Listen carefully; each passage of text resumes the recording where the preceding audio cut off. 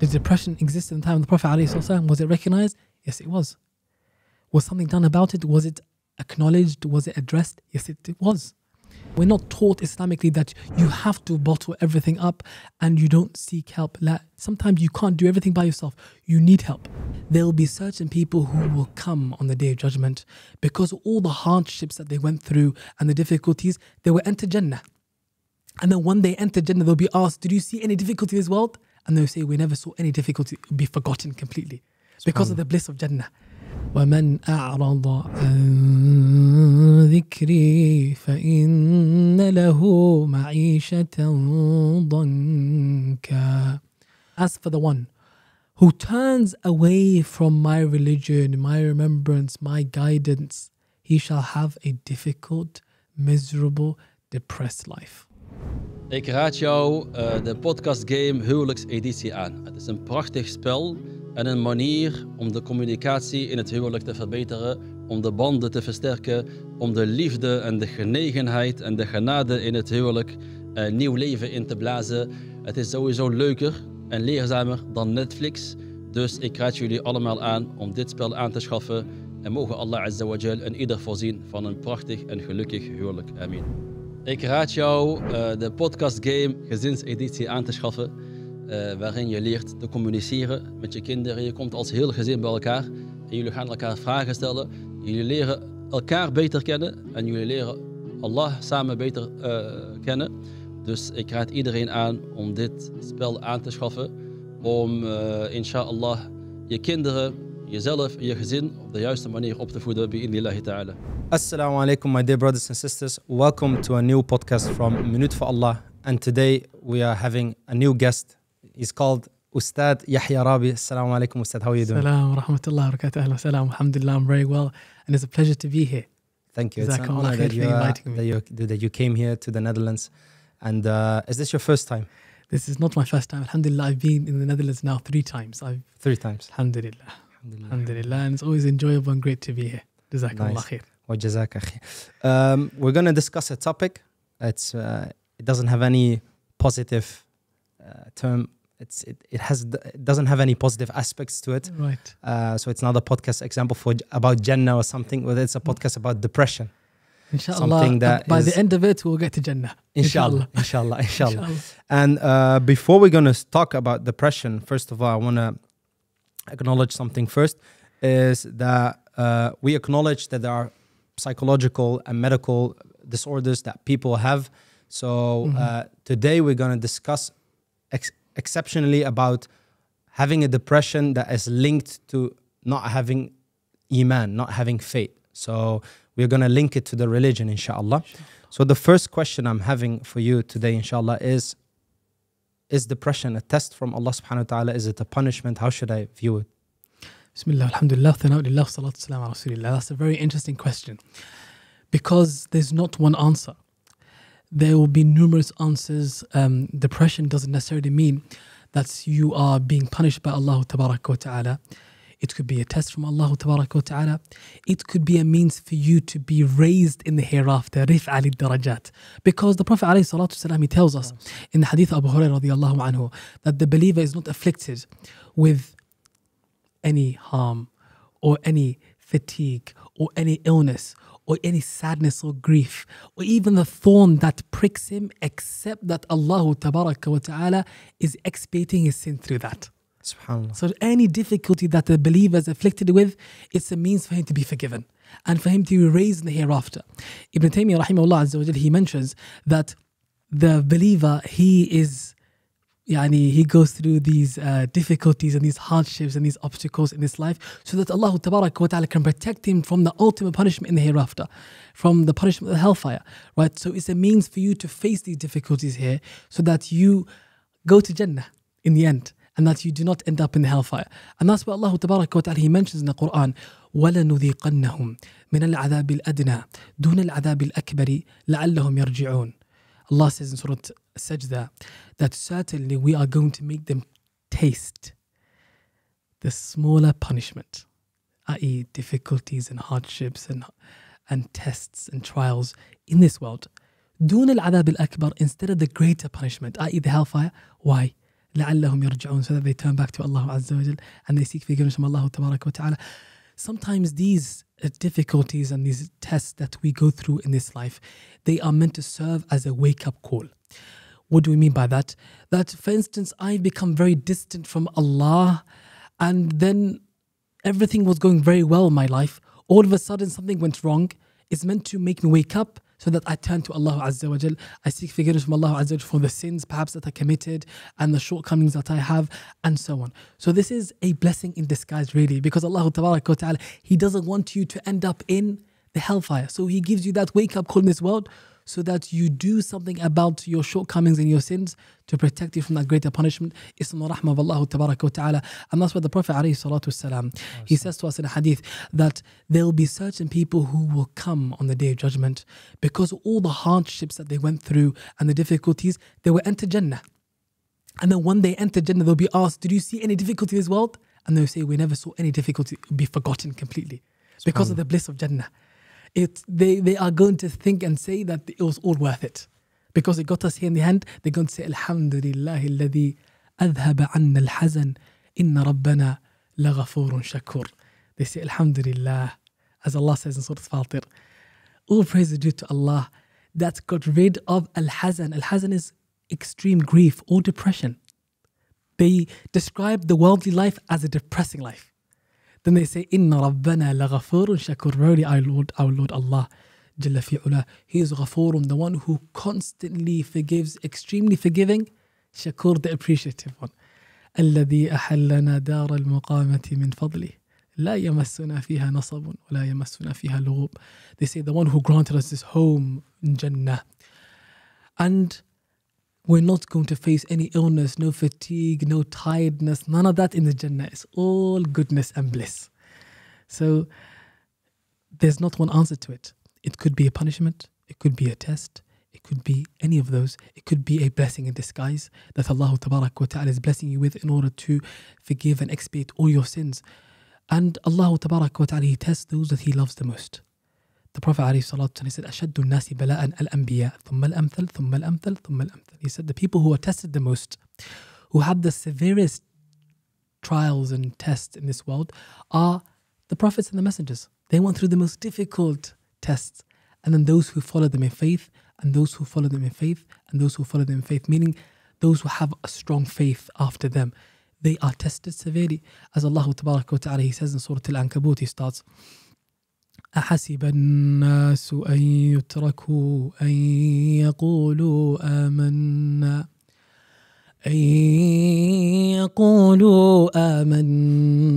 وهم لا يفتنون ولقد فتنا الذين من قبلهم فليعلمن الله الذين صدقوا وَلَيَعْلَمَنَّ الْكَاذِبِينَ أَمْ حَسِبَ الَّذِينَ يَعْمَلُونَ السَّيِّئَاتِ أَنْ يَسْبِقُونَا سَاءَ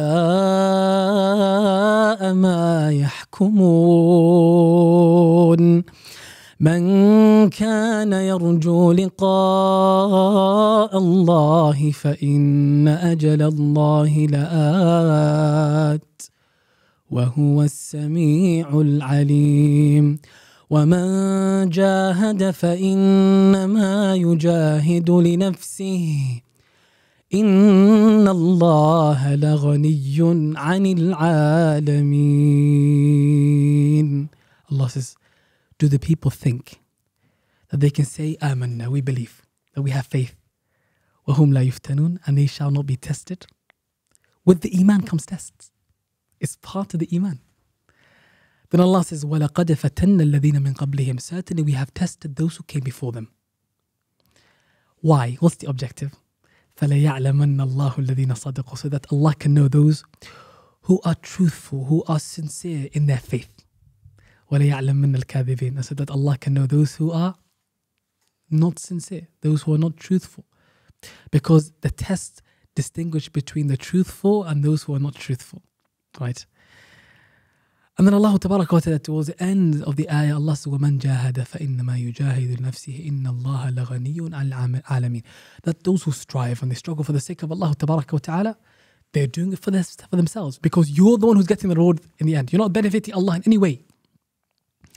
And then towards the end of the surah, at the end of the surah, Allah Tabaraka wa Ta'ala, He says, and this is where He gives you glad tidings, that this jihad, the struggle that you're doing, that you're striving, that you are putting so much effort, Allah Tabaraka wa Ta'ala tells you it's not going to go wasted. Rather, He says, وَالَّذِينَ جَاهَدُوا فِينَا لَنَهْدِيَنَّهُمْ سُبُلَنَا وَإِنَّ اللَّهَ لَمَعَ الْمُحْسِنِينَ. Those who strive and struggle for our sake, for the sake of Allah, sincerely for Allah. What does Allah say He's going to do for them? Allah says, لَنَهْدِيَنَّهُمْ سُبُلَنَا. We shall guide them to our paths. What are those paths? The paths of sincerity, the paths of righteousness. Allah will open doors for you. Allah says, لَنَهْدِيَنَّهُمْ. In Arabic, the lam here is for emphasis, tawqeed. And then the noon, it's two noons for tawqeed, it's extra emphasis. Allah is emphasizing 3 times here that we are definitely 100% going to guide them to our paths. And then Allah Azza wa Jalla gives you another promise. وَإِنَّ اللَّهَ لَمَعَ الْمُحْسِنِينَ. And verily, here emphasis, Allah is with those, la emphasis, with those who do good. Allah will be with you, Allah will assist you, Allah will guide you, Allah will protect you, Allah will continue to bless you, Allah Tabaraka wa Ta'ala will keep you content, Allah will be pleased with you and please you. Why? By you striving for the sake of Allah Tabaraka wa Ta'ala, taking a step towards Allah Tabaraka wa Ta'ala, showing Allah Jalla fi'ula that you are trying your best to do that which pleases Allah. Allah Tabaraka wa Ta'ala, when you do minimum, He gives you a lot more in return. Allah Tabaraka wa Ta'ala, you go to Him one hand span, Allah comes to you in arm span. You come to Allah walking, Allah comes to you running, as we have in the hadith of the Prophet alayhi salatu wasalam. So that's the answer in a nutshell. I probably mentioned a lot of things, yani. Yeah, shukran. I think if we look at depression, the first thing that comes to mention is that if you could avoid it, that would be better. Of course. So a question to you, for example, is we spoke today about the use of social media. Yep. Has social media anything to do with depression?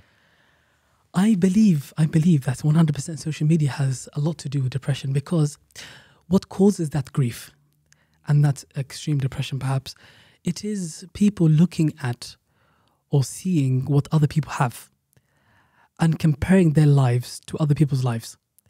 And when they see that this person, perhaps they look extremely happy, they have so much and they have all these blessings, and I do not possess that, what tends to happen is a person might be afflicted with some sort of depression, perhaps. And what people do not realize is that what's on social media is just a percentage of people's lives, and a lot of it is not real. And Allah Tabaraka wa Ta'ala, He tells us in the Quran, and also the Prophet ﷺ reiterates in his sunnah, that the individual should not look at those who have more than him. Rather, one should be content with what he has, and he should look at those who have less than him, so that he's grateful for what he possesses and what he has. Because we have so much. We have been blessed abundantly by Allah Tabaraka wa Ta'ala. If we were just to sit down and to think about the amount of blessings that Allah Tabaraka wa Ta'ala has bestowed upon us, we would not be able to count them all. We would probably die before we even counted them all, right? So when an individual, he really reflects on his blessing. I'm just taking a breath. That breath that I've taken in, that was for free. Imagine I had to pay for that. Imagine I had to pay for the oxygen, just like I pay for the electricity and I pay for the energy bills in your phone. Imagine I had to pay a monthly bill for the oxygen that I'm breathing. Some of us will probably die, we wouldn't be able to afford it. Yeah. But then look at this. I don't even think about inhaling and exhaling. Imagine you had to think about inhaling and exhaling. I would forget to inhale, I'll probably suffocate, right? Yeah. But Allah Tabaraka wa Ta'ala, automatically you are inhaling, exhaling without thinking about it. You're sleeping, you're inhaling, exhaling, right? These are from blessings that perhaps we take for granted. There was a man, old man, Arab man. He was asked, how are you? He was a man who had very little. He didn't have much. And when they asked him, how are you? He responded by saying, Alhamdulillah, أنا بخير ما دام الهواء ببلاش. He said, I'm fine as long as the oxygen is free. That's an individual who appreciates every blessing that Allah Tabaraka wa Ta'ala has granted them.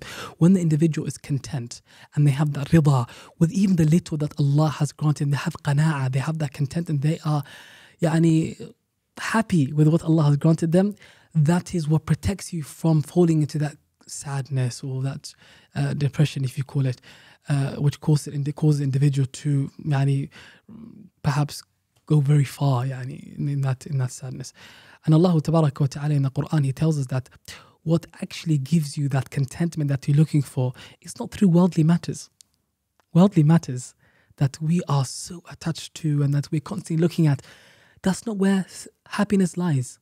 Like the poet will say, he'll say, وَلَسْتُ أَرَى السَّعَادَةَ جَمْعَ مَالٍ وَلَكِنَّ التَّقِيَّ هُوَ السَّعِيدُ فَتَقْوَى اللَّهِ خَيْرُ الزَّادِ ذُخْرًا فَعِنْدَ اللَّهِ لِلْأَتْقِيَاءِ مَزِيدُ. He says that I do not see that happiness and contentment is in accumulating wealth. That's not true. But the true content and happy one is the one who has got consciousness, taqwa. And then he says that Allah Jalla fi'ula, He has prepared for those who have got consciousness in that taqwa a great reward in the hereafter is saved for them. Could you explain taqwa? What taqwa is for the viewers? Amazing. Taqwa, the components of taqwa, they come back to these exact matter that we're talking about.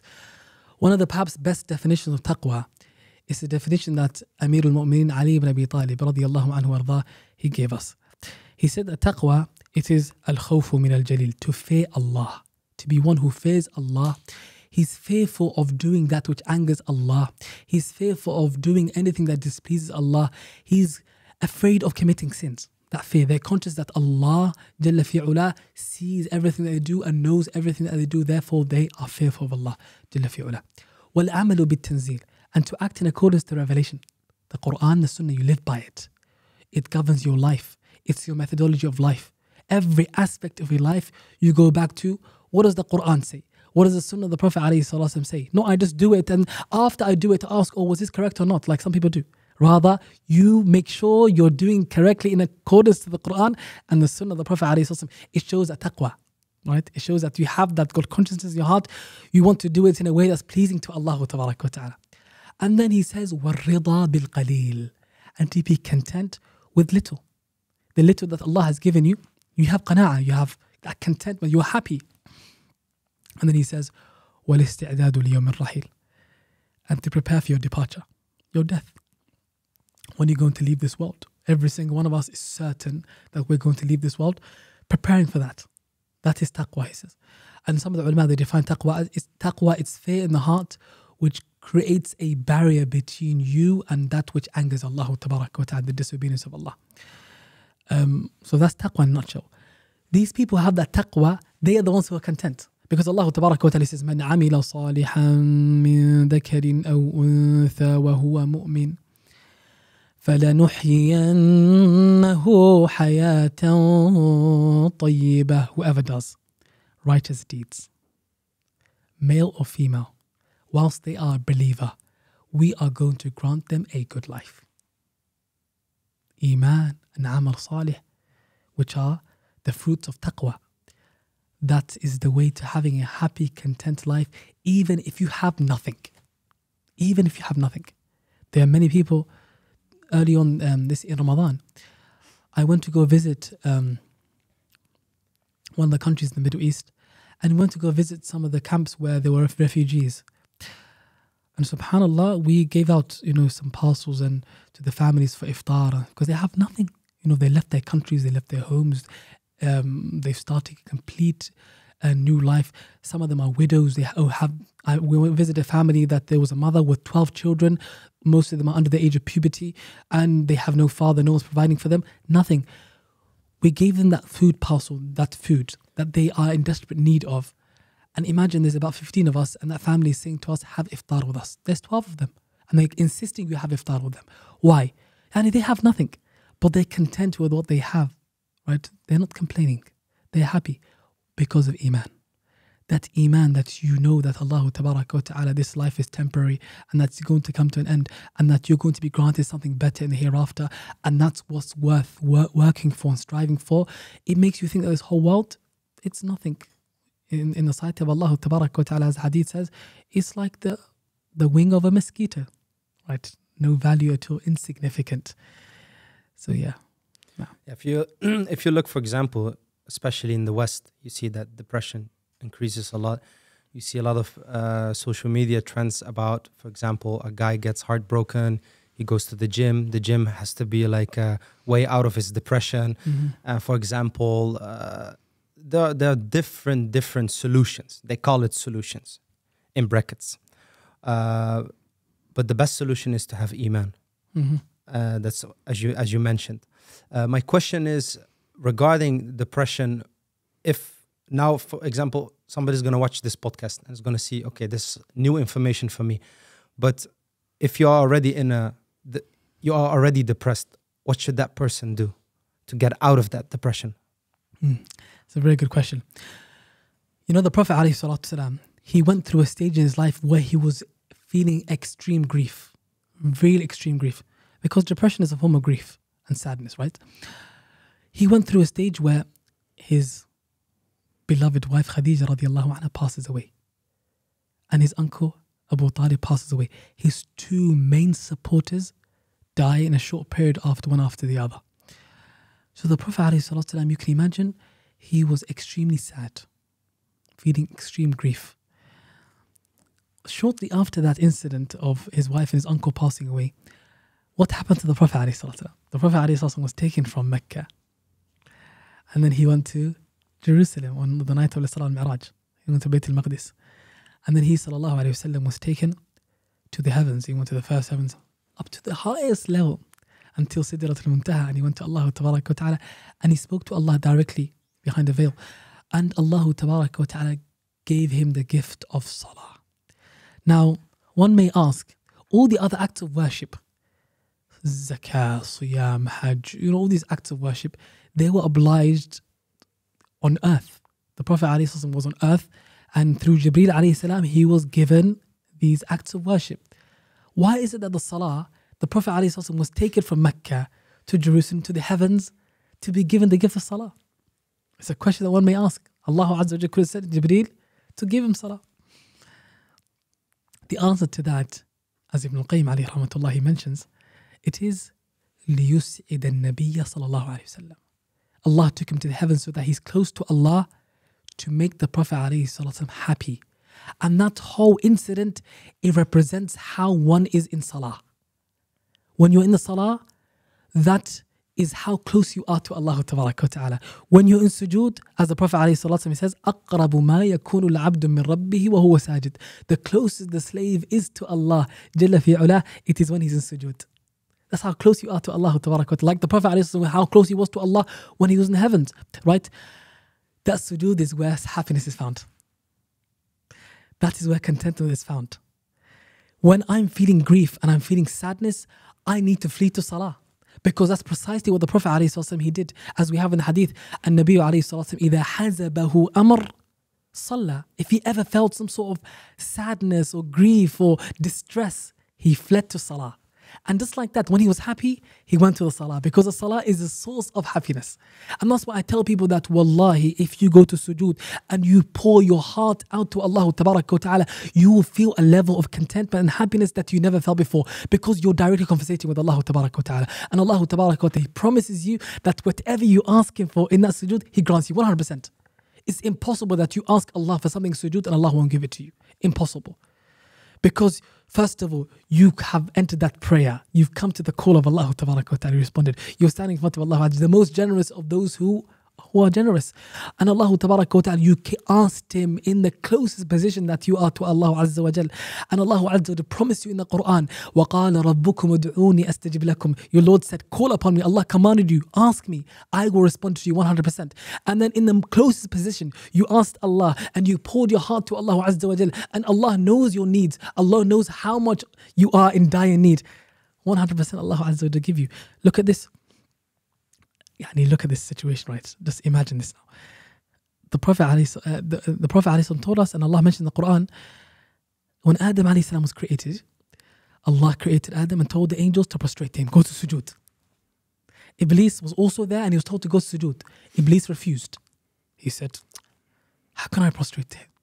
You created me from fire and you created him from clay. I'm better than him. So then what happened?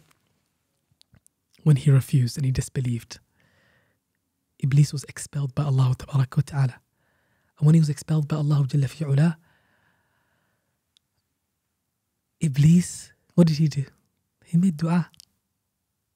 قال ربي فأنظرني إلى يوم يبعثون. He said, my Lord, allow me to live until the day they resurrect Yawm al-Qiyamah. After Iblis disbelieved and disobeyed Allah Tabaraka wa Ta'ala, he made that dua. قال فإنك من المنظرين. Allah says, verily you shall be granted that. You'll be allowed to live until Yawm al-Qiyamah. Allah responded and granted Iblis what he wanted, even though he disbelieved and disobeyed Allah Tabaraka wa Ta'ala. So how can I ever think that I'm worse than Iblis? No believer that believes in Allah, who worships Allah Jalla fi'ula, is worse than Iblis, of course. So when I put my face on that ground for Allah Tabaraka wa Ta'ala, that is the source of happiness and contentment. That's what Sharia prescribes. But on top of that, the Prophet... It's not only the salawat al-maktuba. It's not like any prayer. It's like also the voluntary prayer. The Prophet the tahajjud prayer, yes, tarawih, as much as you can do, right? Exactly that. Because the Prophet in the hadith I mentioned earlier on, that if he ever felt distress, that he prayed, it wasn't the obligatory prayer. Yeah. He just started a voluntary prayer. Immediately he felt that feeling, he started praying. A voluntary prayer. But there's an incident that refers to this exact matter we're talking about, depression. Did depression exist in the time of the Prophet ﷺ? Was it recognized? Yes, it was. Was something done about it? Was it acknowledged? Was it addressed? Yes, it was. One day, the Prophet ﷺ, he came into the masjid. He saw a Sahabi known as Abu Umama radiyallahu anhu sitting in the masjid by himself. It wasn't a time of salah, so the Prophet ﷺ was intrigued. He asked him, Ya Abu Umama, why are you in the masjid and it's not the time of salah? Yani, normally people will be at work, they will be doing stuff. But why are you here? What's brought you here? He asked him. So Abu Umama said, Ya Rasulullah, I have been overwhelmed with debt. And due to that, I'm feeling extreme grief or perhaps depression and anxiety, he said. So the Prophet ﷺ, he sat with him and he comforted him and he consoled him. And then he gave him a prescription. He said to him, Ya Abu Umama, I'll give you a prescription. If you do it the way I tell you, Allah Tabaraka wa Ta'ala will get rid of your debts. He will pay off your debts for you and get rid of your grief and your depression and your anxiety and so on. So Abu Umama said, what is it, Ya Rasulullah? He wants to know, right? The Prophet ﷺ, he told him every single morning to say this specific dua. Allahumma inni a'udhu bika min al-hammi wal-hazan wal-ajzi wal-kasal wal-bukhli wal-jubun wa ghalabati ad-dayni wa qahri al-rijal. To say, Allahumma ya Allah, oh Allah, I seek refuge in you and your protection from al-ham. Al-ham, it is anxiety. Wal-hazan. Al-hazan, it is extreme grief or depression. Wal-ajzi wal-kasal. Al-ajz, it is being incapable or helpless. And kasal is laziness. Wal-bukhli wal-jubun. Al-bukhl, it is miserliness and stinginess or being greedy. Wal-jubun is cowardice. وَغَلَبَةِ الدَّيْنِ, being overwhelmed with debt. وَقَهْرِ الرِّجَالِ, and being overpowered by other men. Now if you notice something here, the majority of the things that the Prophet ﷺ taught Abu Umama to say, to ask Allah to protect him from, they are mental illnesses. Anxiety, depression, right? Feeling helpless, right? Even laziness, which causes what? It's an effect, and it's caused by these matters that I mentioned in the end. Being overwhelmed with debt, it causes anxiety, it causes depression, and being overpowered by other men. It makes you feel helpless, and it causes cowardice, and so on, right? And stinginess, etc. So the Prophet ﷺ taught him to say that every day, without fail. He said, that's the prescription. You have to say it every morning. Abu Umama, he started doing it. A few days later, Abu Umama came back to the Prophet ﷺ extremely jolly. See, Ya Rasulullah, he wants to tell me information. The Prophet ﷺ sees him and he's thinking, what's the matter? Ya Aba Umama. He says, Ya Rasulullah, I have good news. Allah Tabarak wa Ta'ala has paid off my debts, and Allah Tabarak wa Ta'ala got rid of my sadness and my grief and my depression and so on by making that dua every day. Dua is an important matter, and it's something that sometimes we overlook. We think that it's not the solution to our problems, but sometimes it's a solution to all our problems, because our affairs are all in the hands of Allah Tabarak wa Ta'ala. The moment I ask Allah for His help, Allah Jalla fi Ula will help you, because there's a lack of certainty in the dua that people they make sometimes. Some people they make dua with the mentality that I'm just going to give it a go. Let's see how it goes. Yeah, for example, if you look at the very famous dua during Ramadan, Allahumma innaka afoon tuhibbul afwa fa'afu anni. You see that a lot of people, they just learn this dua and they just utter it. That's it. Yeah. They don't like, it's إنما الأعمال بالنيات. Yes. See, so the deeds, they are based on the intentions. Of course. So when you look at the people, they don't have this intention behind that dua, and they just say what you just mentioned. I'm just going to give it a go. I'll see what the outcome is going to be. I'll try. If you do that, you won't get anything, because that's extremely disrespectful to Allah. What do I mean by that? Allah, who never breaks a promise, tells you, ask me, I will give you a response. And then you say, I'm going to ask, but I'm not sure if I'm going to get a response. That's extremely disrespectful to Allah Tabaraka wa Ta'ala.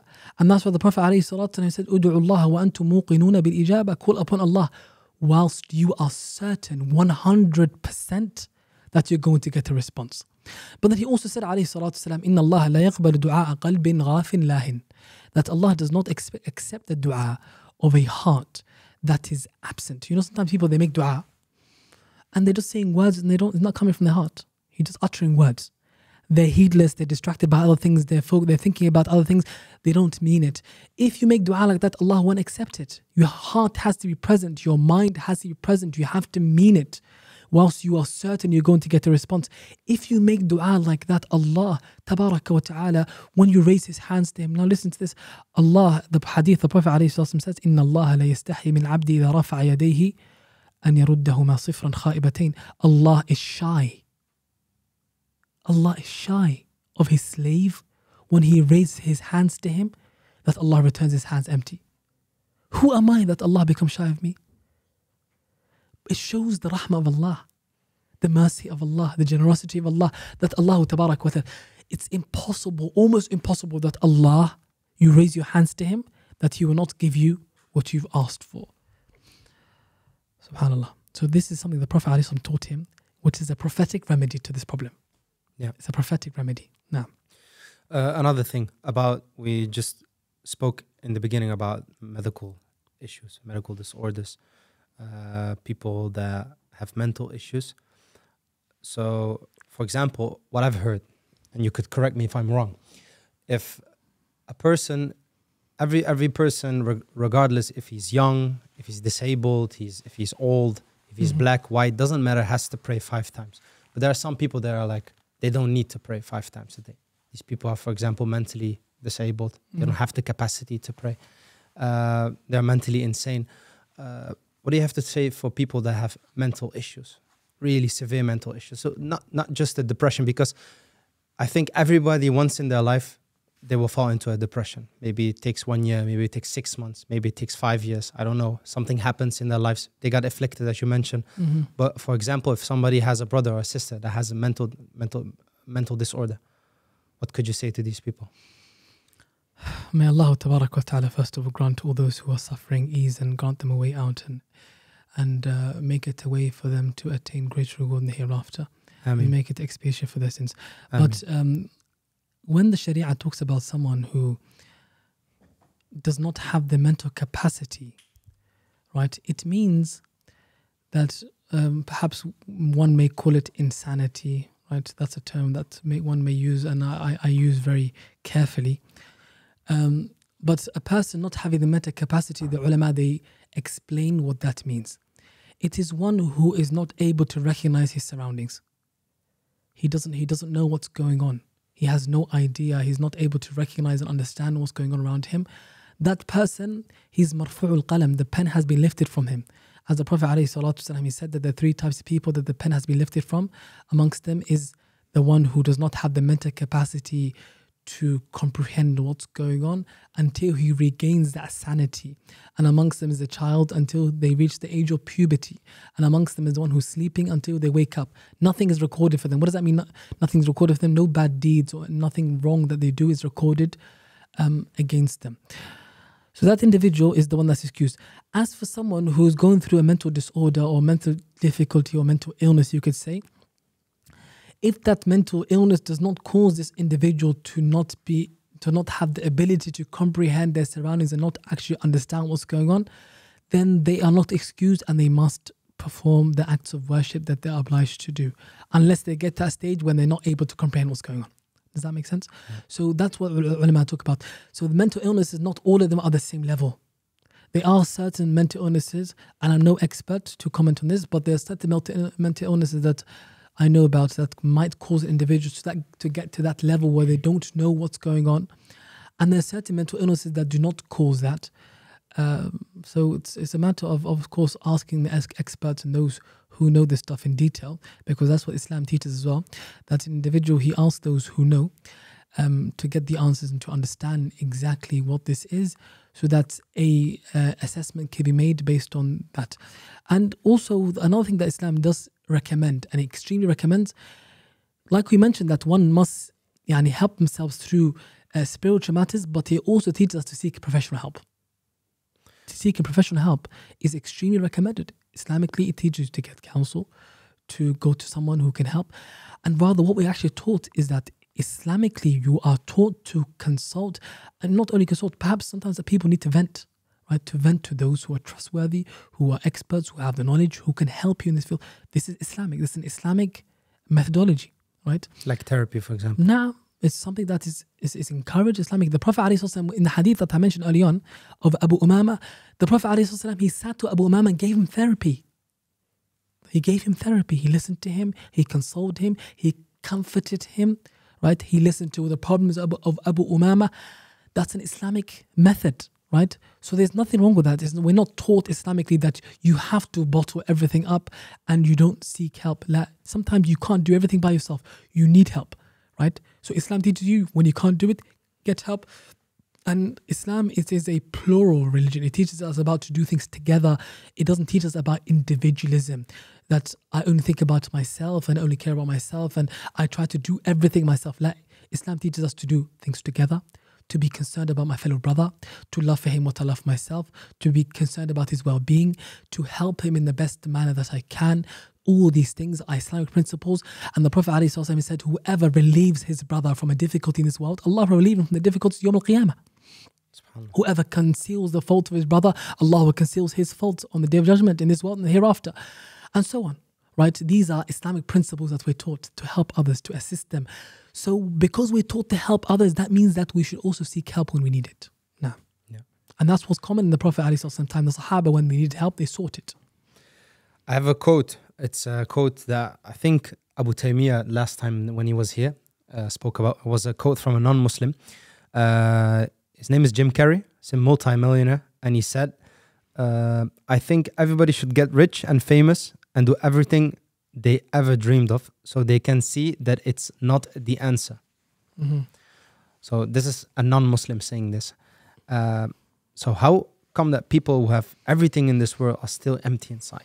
Because the heart is where true happiness lies. And the heart does not attain happiness through materialistic things. Rather, the heart was created by Allah. And Allah knows what gives that heart happiness.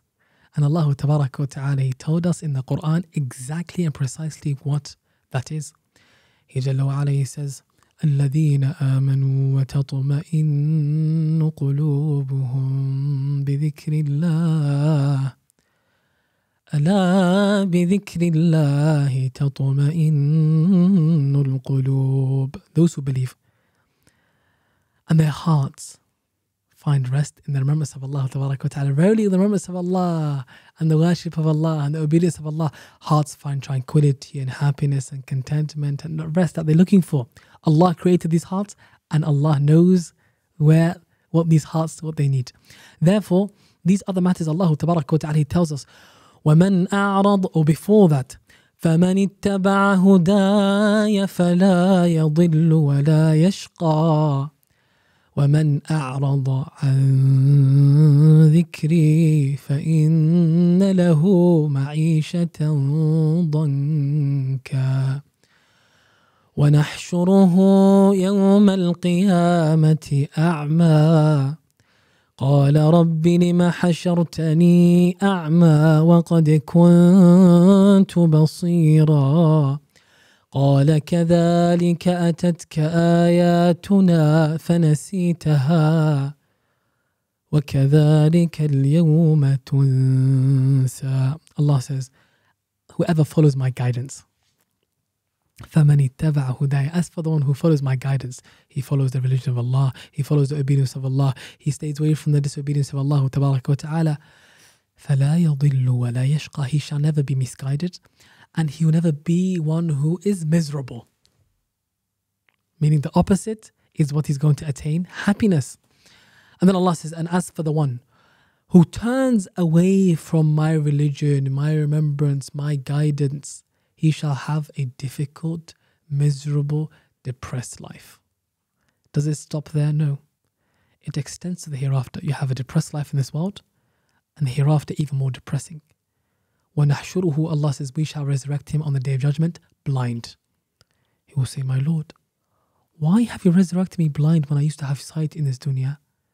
And it will be said to him, كَذَلِكَ أَتَتْكَ آيَاتٌ, like that our verses came to you, our signs came to you, فَنَسِيتَهَا, and you turned away from it. وَكَذَلِكَ الْيَوْمَ تُنْسَى, and just like that today you shall be abandoned. Imagine that day that you need Allah the most, Allah says to you, you shall be abandoned.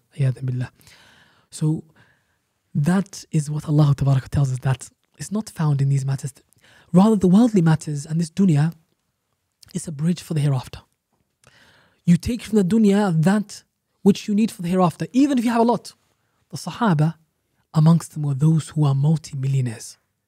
In modern terms, they had everything. Amongst the 10 who were promised paradise were those who were very wealthy.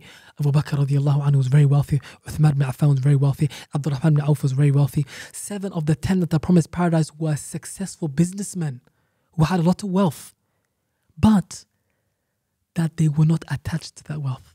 The problem is attachment to the dunya. When one is attached to the dunya and they're clinging onto it, and they completely neglect the hereafter, that's when they become depressed and they don't feel any contentment.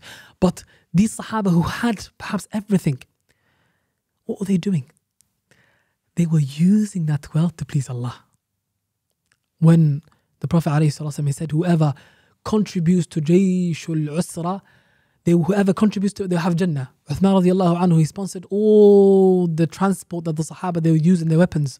30,000 men. He sponsored it, he paid for it. Radiallahu anhu. Abdurrahman ibn Auf, he brought a lot of wealth. Abu Bakr brought all of his wealth. Umar brought half his wealth. Right? Why?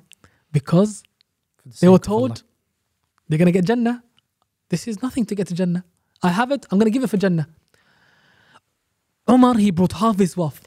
And the Prophet ﷺ said to him, what have you left for your family? He said, left about the other half of my wealth. Then Abu Bakr, Umar today, he thought this is the day that he used to compete with Abu Bakr, right? So he thought, today is the day I'm going to beat him. I brought half my wealth. It's impossible Abu Bakr is going to bring half, right? That's what he thought to himself. Abu Bakr radiallahu anhu comes with all of his wealth. Umar is shocked, surprised. The Prophet ﷺ said to Abu Bakr, Ya Aba Bakr, ماذا أبقيت لأهلك? What have you left for your family? He said, look at the answer. أبقيت لهم الله ورسوله. I have left to them Allah and His Messenger ﷺ. What does he mean by that? I have full reliance upon Allah Tabarak wa Ta'ala, that Allah Tabarak wa Ta'ala provide for me. And I have full belief in the statement of the Prophet ﷺ that Allah will provide for me when I give charity, and what he told me that I'm going to get more in return. And he was a businessman. He knew that reliance upon Allah doesn't mean that I say, inshallah, Allah provides me and I don't do anything.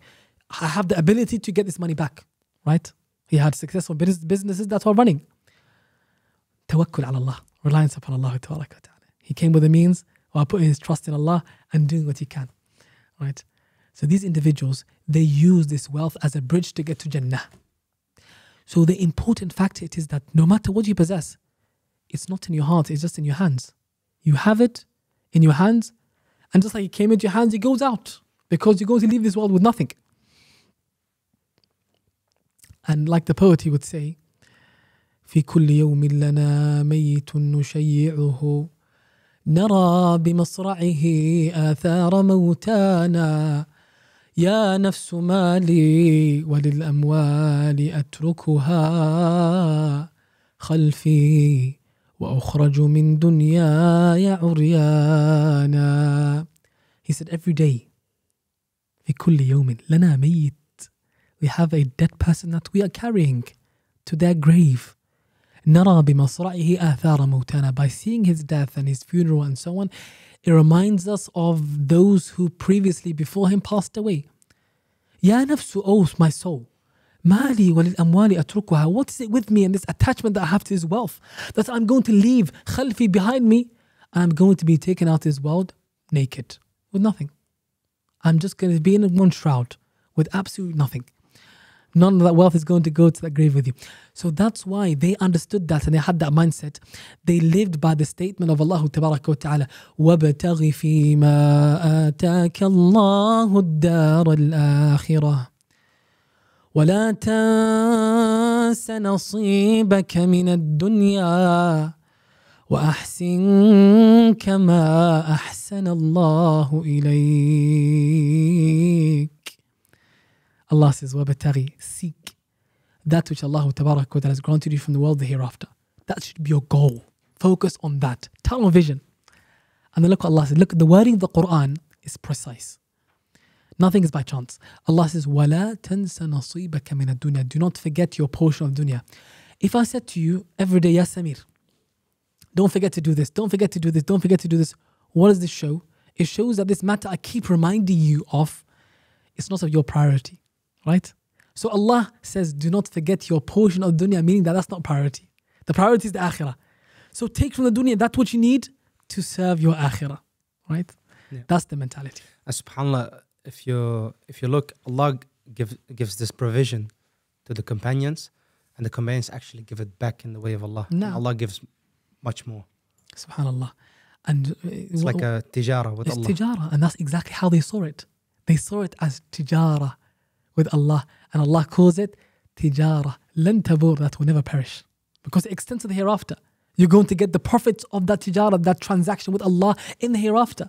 Therefore, they invested in Allah Tabaraka wa Ta'ala. He said in man yuqridu Allah qardan hasana, who's going to give Allah a goodly loan, when referring to charity.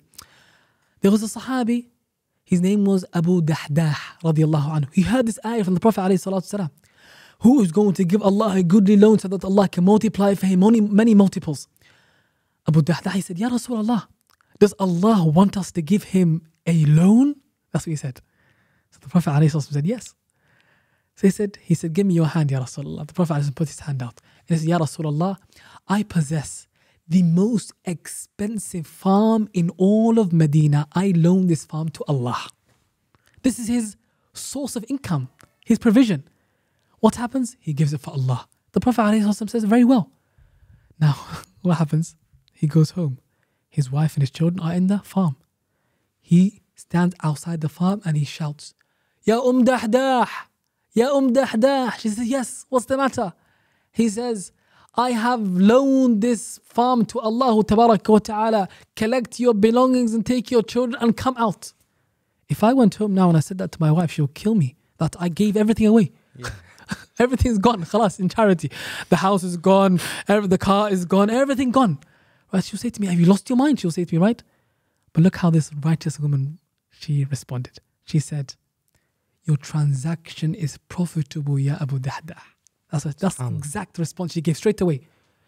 And then Abu Dahdah radiallahu anhu, it is said that after he did that, Allah Tabaraka wa Ta'ala gave him an even better farm. That was worth more. That's those who have certainty in the promise of Allah Tabaraka wa Ta'ala, give for the sake of Allah, they get more in return. more than you can ever anticipate, expect. That is how they dealt with Allah Tabarak wa Ta'ala. That's how they lived with Allah Tabarak wa Ta'ala, with certainty, with full reliance upon Allah Tabarak wa Ta'ala.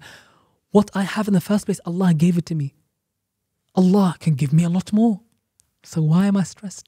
Why am I worried? Why am I concerned? وَمَن يَتَوَكَّلْ عَلَى اللَّهِ فَهُوَ حَسْبُهُ. Whoever relies upon Allah, Allah shall suffice him. That's how they lived. Now, last thing I want to discuss, inshallah, it's about the youngsters, because the youngsters, they are going to be the future generation. And if you look at the youngsters, especially in the West, you see that depression is something that is present, but also it's also linked to identity problems. They live in the West, they have their own cultural norms, standards, they are Muslim, but they also live in the West, and you see, of course, the atheist perspectives and all the other isms, as I just mentioned, liberalism, feminism, all those isms. The thing is that I want to know, the thing is that I want to know is, what advice would you give to the youngsters, especially with identity problems, to deal with, like a good nasiha? La ilaha illallah. We live in a time where these isms are spreading everywhere like wildfire. They are polluting the minds of the Muslims. They are infiltrating into the homes. They are destroying the hearts and the minds of the Muslims, the young, the old, everyone. And the greatest way to combat these matters, because these matters of all these isms, they go back to two main matters. Shubuhat, shahawat. They go back to doubts and misconceptions, and shahawat, desires and evil desires. That's where they come from. That's where they stem from. These two matters, the Sharia has taught us how to tackle them, how to correct them, how to remedy them. As for the first, which is the misconceptions and the doubts, is tackled with knowledge. The more knowledge you gain regarding your faith, regarding your deen, Islam, seeking sacred knowledge is something that every single Muslim should be doing to a certain extent, because it's not befitting for the Muslim to be ignorant, especially when it comes to your own faith, because we are in a time where it's even more important to learn about your faith, because our faith is being targeted, is being attacked, it's being distorted. Forget that our nature as human beings is being targeted. The families are being targeted. The way our families are structured are being targeted, and they are at threat, right? Therefore, with knowledge, we can combat that. We can correct it, because the more knowledge you have, Allah Tabarak wa Ta'ala first of all will safeguard your faith for you. Allah will protect your faith for you, your Islam for you, inshaAllah Tabarak wa Ta'ala. And secondly, you can expel these doubts with the knowledge that you have. No one can make you doubt your faith. And as for the second matter, which is the desires is combated with righteous deeds, being in righteous company, being in righteous places, abstaining and refraining from the places of evil, not going to those places, changing your circle of friends that to those who are righteous and who encourage you to do good deeds, etc., to protect yourself. You go into the cave of the people of the cave. The people of the cave, when they went into the cave, what were they fleeing from? They were fleeing from these two matters. They were fleeing from these matters that their people were engaging in terms of worshipping other than Allah, committing shirk, associating partners with Allah, committing evil desires, etc. These young men, they fled from that and they sought refuge in a cave. Yeah. How many years were they sleeping? They were sleeping for 309 years. It's not a short time. But Allah Tabarak wa Ta'ala, He protected them from all that time. He protected and safeguarded them. In this Surah Al-Kahf, one thing that stands out is that every Friday we recite it, isn't it? Surah Al-Kahf, every Friday we recite it. Have you ever asked yourself why? For some people, I tell them, have you ever asked yourself why? That at least once a week you're reciting Surah Al-Kahf. Surah Al-Kahf, it mentions all the trials and difficulties that we face on a daily basis. And it tells you the solution to it. Allah mentions Surah Al-Kahf, the fitna of deen, the trial of religion, being tested in your faith, that your faith is in danger. Like in the story of the people of the cave, they fled to protect themselves. So what should I do when I am faced with the same issue? That I flee from the place of fitna to safeguard my deen, because my deen is the most precious thing that I possess. Without Islam, I'm nothing. Without Iman, I'm nothing. Therefore, I safeguard the most valuable thing that I possess, which is my faith. Yeah, and that's going to also safeguard your identity as well. Exactly, your identity. And keep you away from depression. 100%. 100%. So these young men, they did that. They sacrifice their livelihoods. Imagine, they're young men, they have their whole lives ahead of them. They're all shabab, youth. They have their whole lives ahead of them. But they recognize that this religion that I have been blessed with, I must protect it. So 309 years, they were away from all of that. That's a huge sacrifice. But in order for one to be successful, they have to make a level of sacrifice. And the Prophet ﷺ teaches us, "Man taraka shay'an lillah, awadahu Allahu khayran minhu." When you sacrifice something for Allah, you're never at loss. Whoever sacrifices and leaves something for Allah, Allah grants him something better than it. 100%. It's a promise of Allah. In this world and the next, Allah will grant you better. So in Surah Al-Kahf, we have the fitna of deen. We also have the fitna of companionship. Allah Tabaraka wa Ta'ala mentions. Before I tell you the verses, Allah Azza wa Jal in Surah Al-Kahf, these verses were revealed due to Quraysh, the leaders of Quraysh. They came to the Prophet ﷺ, and they were disbelievers at the time. Like Abu Sufyan, Al-Aqra ibn Habis, Uyayna ibn Hisan, etc. These leaders and chiefs of Quraysh, they came to the Prophet ﷺ and they said to him, "Ya Muhammad, if you made special gatherings for us, that you address us, and perhaps convey your religion to us, perhaps we will listen to you if you leave your companions like Bilal ibn Rabah and Ammar ibn Yasir and Suhaib al-Rumi, these companions who are non-Arabs that they considered insignificant and they looked down upon, right? They discriminated against them. They said, if you make special gatherings for us, that's only for us elite people, then maybe we will listen to what you have to say." So then Allah Tabaraka wa Ta'ala revealed in response to that, وَاصْبِرْ نَفْسَكَ مَعَ الَّذِينَ يَدْعُونَ رَبَّهُمْ بِالْغَدَاةِ وَالْعَشِيِّ يُرِيدُونَ وَجْهَهُ وَلَا تَعْدُ عَيْنَاكَ عَنْهُمْ تُرِيدُ زِينَةَ الْحَيَاةِ الدُّنْيَا وَلَا تُطِعْ مَنْ أَغْفَلْنَا قَلْبَهُ عَنْ ذِكْرِنَا وَاتَّبَعَ هَوَاهُ وَكَانَ أَمْرُهُ فُرُطًا. Allah says, وَاصْبِرْ نَفْسَكَ, be patient, O Muhammad ﷺ, in the company of those who call upon their Lord day and night. They're seeking the pleasure of Allah, they're seeking the face of Allah. And do not turn away from them. Are you seeking the adornments of this life? And do not obey those who their hearts have been made heedless from our remembrance. And they follow their desires, right? So that is being said to the Prophet ﷺ, who is the best of creation. What about me and you? Of course, I need to be patient with the company of the righteous, right? So Allah Tabaraka wa Ta'ala, He addresses the fitna of companionship here. In Surah Al-Kahf, Allah Azza wa Jalla also addresses the fitna of wealth with the story of the man who possessed the gardens, right? Who he said, وَدَخَلَ جَنَّتَهُ وَهُوَ ظَالِمٌ لِنَفْسِهِ قال ما أظن أن تبيد هذه أبدا وما أظن الساعة قائمة. He entered his garden, and when he looked at it, he said, I don't think this will ever perish. And I don't think that the hour is going to be established. He just believed in Yawm al-Qiyamah, everything due to this blessing that Allah has granted him, this wealth that Allah has granted him. So Allah Tabarak wa Ta'ala, He addresses that one is meant to be grateful to Allah Tabarak wa Ta'ala, not ungrateful. It doesn't cause him to be arrogant. It doesn't cause him to disbelieve. Rather, he gives these matters for the sake of Allah Tabarak wa Ta'ala. It's Allah who bestowed this upon you in the first place and so on. In Surah Al-Kahf, Allah Tabarak wa Ta'ala addresses the fitna of knowledge in the story of Musa and Khidr. Musa alayhi salam and Khidr. Where Musa, in Hadith Sahih Bukhari, where Musa alayhi salam was asked, because in Hadith, Musa alayhi salam, what he did was he delivered a sermon to Bani Israel. He delivered a lecture to them, you can say. And this lecture, it made them very emotional. To the extent that people, they became very emotional, they started crying, right? So because of how impressed they were by how he spoke and what he said, he was asked, is there anyone who is the most knowledgeable, Ya Musa? And then Musa alayhi salam, he said, I am. To be honest, he said that on the basis that he's the messenger of Allah. He's a prophet of Allah, a messenger of Allah Tabaraka wa Ta'ala. He's receiving revelation. So he assumed I'm the most knowledgeable because Allah is giving me revelation. But by him saying that, it was incorrect. What he was meant to say was Allahu A'lam, Allah knows the best, right? Allah knows best. There could be someone more knowledgeable than me. So then Allah Tabarak wa Ta'ala informed Musa alayhi salam, Ya Musa, there is someone on the face of the earth who is more knowledgeable than you in Majma' al-Bahrain, where the two seas meet. So travel to him and seek that knowledge from him. Musa alayhi salam, who's a messenger of Allah, prophet of Allah, he travels all that distance to go seek that knowledge from that man who knows more than him.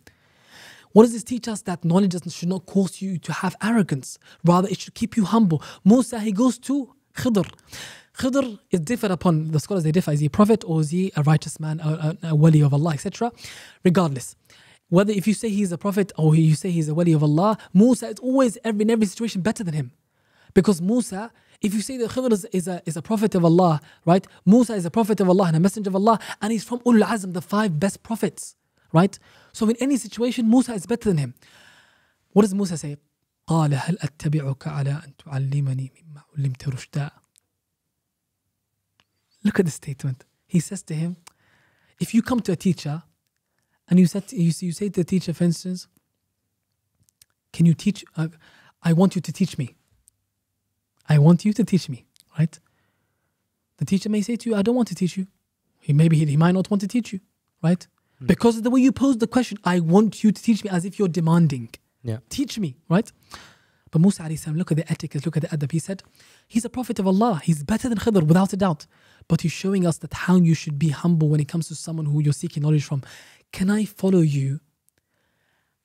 He says to him, هل أتبعك? Will you allow me to follow you so that you can teach me some of that which you have been taught from guidance? And emphasis on the word some of that. Some of that, it shows etiquette. That Musa alayhi salam is not saying teach me everything you know.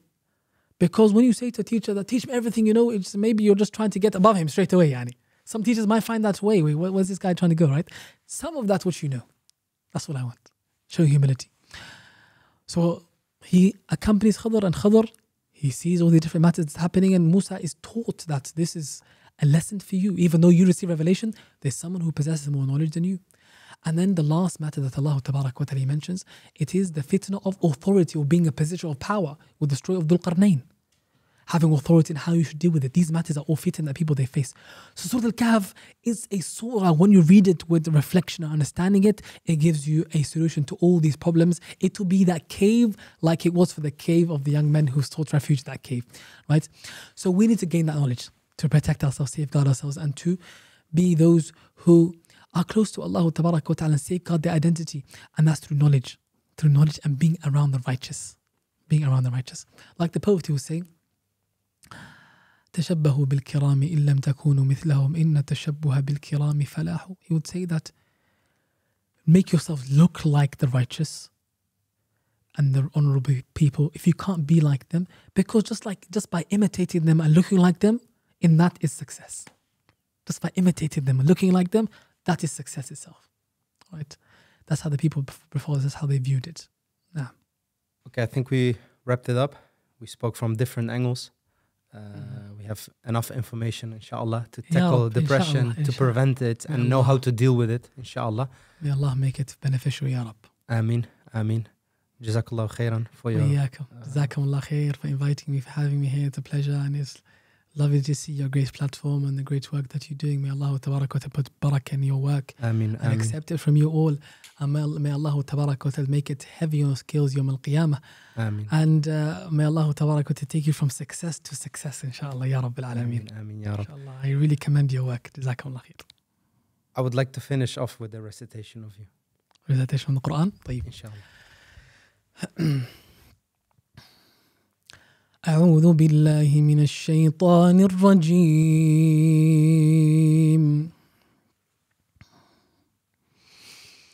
بسم الله الرحمن الرحيم. ولقد آتيناك 7 من المثاني والقرآن العظيم. لا تمدن عينيك إلى ما متعنا به أزواجا منهم ولا تحزن عليهم واخفض جناحك للمؤمنين وقل إني أنا النذير المبين كما أنزلنا على المقتسمين الذين جعلوا القرآن عضين فوربك لنسألنهم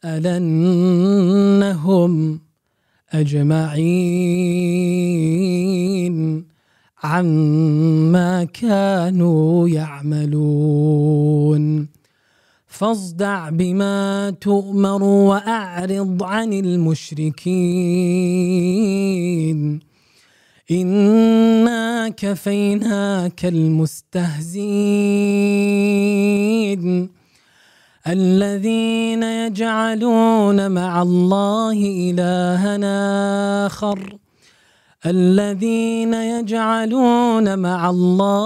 إلها آخر فسوف يعلمون ولقد نعلم أنك يضيق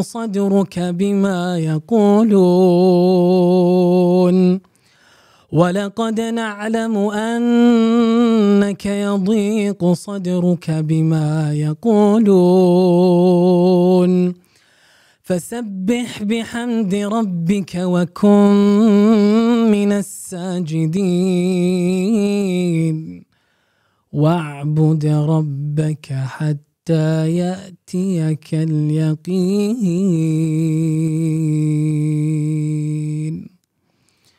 جزاكم الله خيرا. That was with رواية خلف and Hamza. For those who might be confused, يعني what Quran is this? الله يبارك فيكم.